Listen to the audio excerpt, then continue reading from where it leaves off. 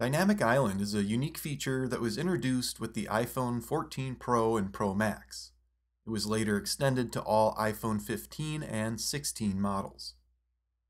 It transforms the pill-shaped cutout at the top of the screen into an interactive hub for notifications, alerts, and live activities.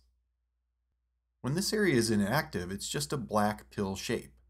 The hardware within this area includes the front-facing camera and sensors for Face ID. So let's look at a few examples as to how we can work with Dynamic Island. First, incoming calls will expand from Dynamic Island. If I choose to not accept the call, I can see that the call has been sent to voicemail here in Dynamic Island. If we have an app playing audio on the iPhone, that will be displayed in Dynamic Island too. In this case, I'll play a podcast. When I close the podcast app, the audio continues to play, and that is displayed up in Dynamic Island. There are two ways to interact with what's playing from Dynamic Island. Tap and hold here to expand the audio controls. Now we can pause the podcast, skip back or ahead, even tap and drag on the playhead. Competent, but also on demonstrating that you're not. Or we can change the audio output. All of this can be done without opening the podcast app. Single tap on the Dynamic Island while the podcast is playing, and the podcast app will open. So it's tap and hold for quick controls, single tap on Dynamic Island to jump into the corresponding app. I'm going to pause the podcast now and move into the clock app where I'll set a timer. Close the app and the timer appears in Dynamic Island. Tap and hold to view it in detail. We can also pause or end the timer from here. Single tap to head back into the timers section of the clock app. If I start a podcast while the timer is running, both are displayed in Dynamic Island.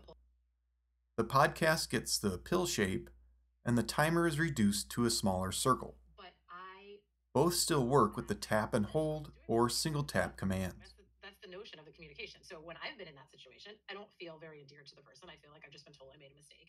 Dynamic Island can be a great way to follow a sporting event using the Apple Sports app. This is a free app that can be downloaded from the App Store. When we pull up a game that's currently underway, we can make it a live activity with a tap on this icon in the upper right corner.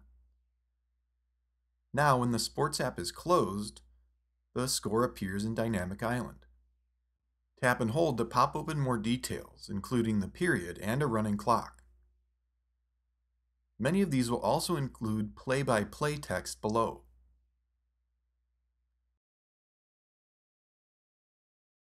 A key aspect of Dynamic Island is that it's going to be displayed no matter what app is open. So I can jump to any other app and the score displayed in Dynamic Island remains the same.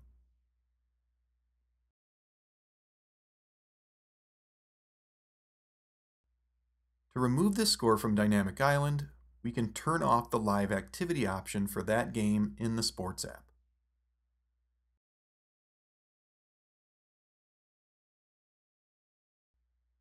When we're getting guidance to a destination in Maps, Dynamic Island will show the next turn. If you're moving, this will expand automatically as that next turn approaches. Of course, we can also tap and hold to manually display this next turn, or single tap to jump into Maps. Dynamic Island will alert you when your iPhone has been attached to power and begins to charge. It will let us know when AirPods have been connected, and much more. In the next lesson, we'll look more at live activities.